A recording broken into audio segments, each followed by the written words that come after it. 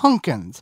We're getting to that time of the year, Holly, where it will be nights getting colder and pumpkins will be getting ripe, if not already ripe, on the vine. Yeah. So there's a lot of different things you can do with pumpkins, and there's over 50 varieties of pumpkins. Well, yes, multitudes of varieties of pumpkins, and many people may think that pumpkins are just for carving and decoratory purposes, but there are other things that are very valuable that you can use pumpkins for. Right. And so 95% of the pumpkin crops are grown in Illinois. Did you know that? I knew that. So that's kind of cool, or a fun fact, especially if you're from Illinois. An Illinoisan? An Illinoisan? Yes. Illinoisan? No, it's not. It's an Illinoisan. Okay. Close enough. Like Abraham Lincoln. Yeah. Yeah. So, well, Abraham Lincoln wasn't born in Illinois. No, he was not. In Kentucky. Right. There's your history lesson for this morning. History. For today, boys and girls. Pumpkins can be difficult to grow due to the fact that, one, they take up a tremendous amount of space, and two, they can and are susceptible to many diseases, most prevalently powdery mildew, which can really shut the plant down during any portion of the growth cycle. Now, pumpkins can be as little as 6 ounces or as large as about 2,500 pounds. I think somewhere in that range. I don't know what the current world record for pumpkin growing is, but it's upward to over a ton, I believe. That's a full-time job where you've got to take the seed and baby it and tint. Yeah, you really are babying the pumpkin at that point. And those seeds are extremely, extremely valuable and have a high commodity, a high price on them. So there's other things you can do with besides carving a pumpkin. We find that, all pumpkins are edible. However, based on the type of pumpkin, makes it more of a pleasant or more pleasurable consumption of the pie or soup or whatever that case is. Well, here's the thing is Yes. that there are pie pumpkins. Right. And so if you are going to grow pumpkins for making pie or pumpkin smoothies or whatever, you want to grow the pie pumpkins because they have a higher sugar content. Yes. And, we have grown what is called a Jardel pumpkin. Yeah. It's a blue skin pumpkin, very bright orange flesh inside, and the walls are about 4.5 inches thick, very small seed cavity. Very meaty pumpkin. It is the most smoothest, most delicate tasting pumpkin that you've ever eaten. Great for pumpkin pies. That's really what we have used it for. We'll get into how you can preserve these pumpkins momentarily, but you can eat a jack-o'-lantern pumpkin. However, these have been bred over decades for that quick, thin wall, easy to carve capabilities. That's the primary goal of a jack-o'-lantern. It's more stringy too. Yes, it's very stringy. It's not meaty. So jack-o'-lantern pumpkins are bred to become jack-o'-lanterns, and then there's pie pumpkins, and then there's even like different decorative pumpkins. Some of them will have like the knots on the outside that make kind of cool decorations. I think there's one called a peanut pumpkin that's got the sugar capsules on the outside. Those are good. You can make dumplings out of them. Or we made dumplings out of some kind of pumpkin one time. I thought it was a Jardel, but maybe it was something else. Maybe something else, yeah. Yeah. Now, the seeds are edible. They can be roasted. Many people find that a very exciting portion of their fall is you can roast the pumpkin seeds and then you can season them however you want. You can also do what we have done in the past is make pumpkin flour and pumpkin seed flour. This is an option for you maybe if you don't consume gluten or if you want a high fiber flour. Pumpkins themselves are high in fiber, and then when you dehydrate the whether it be the seeds or the pumpkin, and then grind that into a flour, that's a high fiber flour as well. Now, this is not, I'm going to make a pie and I'm going to use it all pumpkin flour. There is a ratio, and if I remember correctly, it is like 3 parts pumpkin flour to 1 part. No, it's 1 part pumpkin flour. Okay. To 3 parts. There's a ratio. You can't just use it all the pumpkin flour. And what pumpkin flour is, you take the pumpkin flesh, grind it up to smaller pieces, dehydrate it, and then grind it to a powder or a flour consistency. That's your flour. Same thing with the seeds. The seeds, you let them dry, you grind them to pulverize them to a powder, pumpkin seed flour. That's as easy as it is. Right. So that is... And there is a shelf life on these as well. Right. They will go... just like any flour, it'll go bad. Right. It'll go essentially rancid because it's a more natural... Yeah, it's all not natural. I mean, it's not more natural, but it's because it's not like wheat, where wheat is made to dry and to store. Pumpkin flour is not necessarily made that way. So you could put it in your freezer to keep it fresh. That's an option. As opposed to just on the shelf to keep it fresh for longer. But just like anything that you have in your home, there is a shelf life on it. And at a certain point, it will go bad unless you've bought a sandwich at a fast food restaurant and French fries that will sit underneath your child's booster seat for 7 years and still be as good as the day you bought them. Most of the stuff that you're growing or buying at the farmer's market, there's a short shelf life, and it will decompose and turn into compost material much more rapidly than what you may expect. Right. So there's a lot you can do with pumpkins. What can we do? Well, one is you can whip up some pumpkin puree. So that sounds good. But if you... for pie. Like for pie. Or you can make like a pumpkin butter. Oh, okay. Where you add some pumpkin spices and some sugar.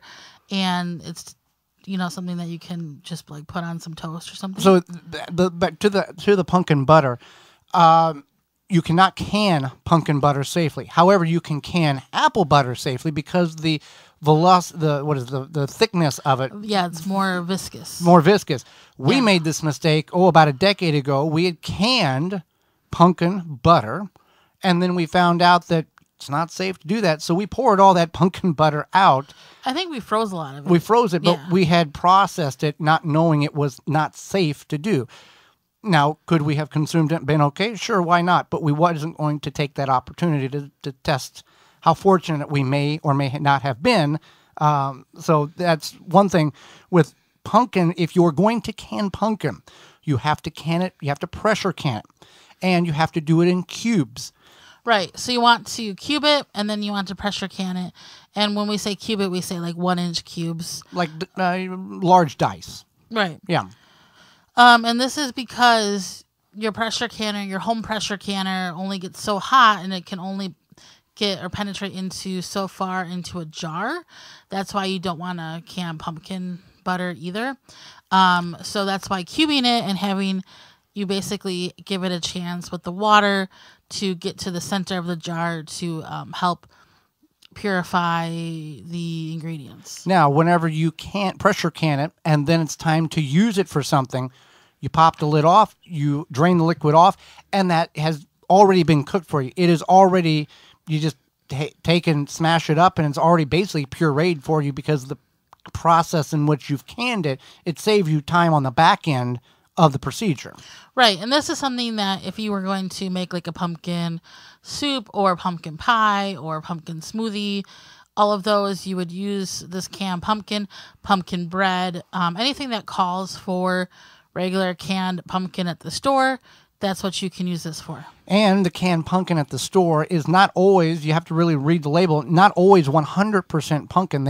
There are some manufacturers that incorporate up to 50% butternut squash in with the pumpkin to stretch the batch, I guess is what you would say.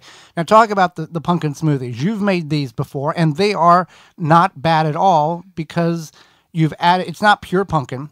Now, you've added some things in there, but it is a very good, thick, fulfilling, you're not hungry anymore after you drink it, smoothie. Right. So typically what I add is I add a protein powder, whatever kind you want. I would suggest vanilla because it gives it that like nice creamy flavor. And then I will add a lot of times some yogurt. If the pumpkin doesn't taste super sweet, like say we didn't use a real sugar pumpkin, I would, or a pie pumpkin, whatever, I sometimes add a banana, and it doesn't really overpower. You don't even notice it. No, you don't notice it. It gets a nice pumpkin-y flavor, but the banana sweetens that pumpkin. And then some pumpkin spice. usually, so it kind of tastes like a pumpkin pie. If I don't use a little yogurt, I'll use like some almond milk or non-dairy milk. You can use dairy milk as well. So yeah, that's what I use. I think that's it. That sounds about right. Yeah. Now, one thing that people like to juice anything they can get a hold of. We tried juicing pumpkin many years ago, and for whatever reason, there is this most horrible It's just odor, like, yeah. and then the smell is the second kick in the rear end. It tastes bad. It tastes terrible. Yeah, I would not. Maybe if you could juice pumpkin with something sweet. 1 ounce, 1 ounce of pumpkin juice and 10 gallons of water. You should be able to cut it pretty good like that. If you could juice it with something sweet. But the smoothie, back to the smoothie. Yes, go ahead. If you want it to be really cold, you can add ice, or you can just like put your pumpkin. Almost like a pumpkin milkshake. Yeah, or you can put your pumpkin, all the ingredients, keep those in the fridge, and then when you blend it up, I don't add ice to my smoothies, but when you blend it up, if you keep it all in the fridge, it should stay pretty cold. So how do we get to that preparation if we are not going to or do not feel safe or whatever the case is, reason being that you don't want to pressure can your pumpkin? You can cook it down, turn it into a puree, and then freeze it so it is ready to go, but you want to freeze it in a measurement in which you can use that whole measurement without having to thaw it, refreeze it, thaw it, refreeze it, thaw it, refreeze it. Right. Yeah, you want to measure it. So if you know that like you use 2 cups of pumpkin for 2 people in a smoothie, that's how you'd want to freeze it. That would be best. Also, a lot of people will use pumpkin puree and feed their babies with it because it's like a really good baby food. I did this and I took some of those like silicone muffin trays, we don't have children, for my niece and nephew, and I put them in the silicone muffin trays, froze it, and then I was able to pop those out, and then it was like a little disc, and my sister would thaw it and feed her children. And you can always take, if you are a homesteader or you've got a farm and you know that after the fall festival celebrations that there will be a lot of jack-o'-lanterns left laying around, there's a lot of avenues in which you can advertise, hey, I'll take your free old pumpkins for animal consumption, whether you have hogs, or I think cows will eat some of it. Goats, there's a lot of different avenues in which you can get some free feed off of that as well. So a small snippet of what you can do with pumpkins as we get closer, whether you are growing them or you're going to a fall festival or pick your own farm.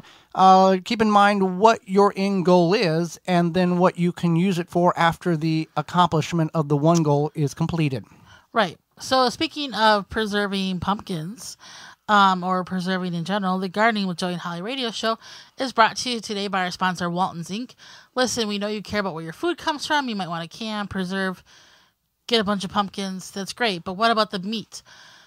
At Walton's Inc., you can get all the equipment, seasoning, and supplies to make sausage, jerky, and any other meat product your way to your high standards. Want to make snack sticks that people will actually like? Walton's created meatgistics.com, an informational site to help you make the best finished product. Walton's even has a full line of their own meat grinders, mixers, and sausage stuffers to help you go from animal to edible. Walton's is everything but the meat. Hey there, gardeners. Thanks for checking out this segment of the Gardening with Joey and Holly radio show. If you like what you've seen, you can search through the channel and find full in-studio videos of the entire show.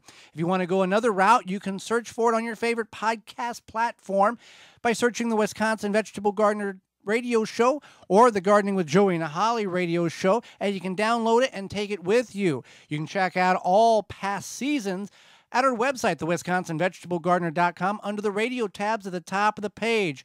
We thank you for joining us. We hope you've learned and enjoyed the show, the segment, and we'll see you next time.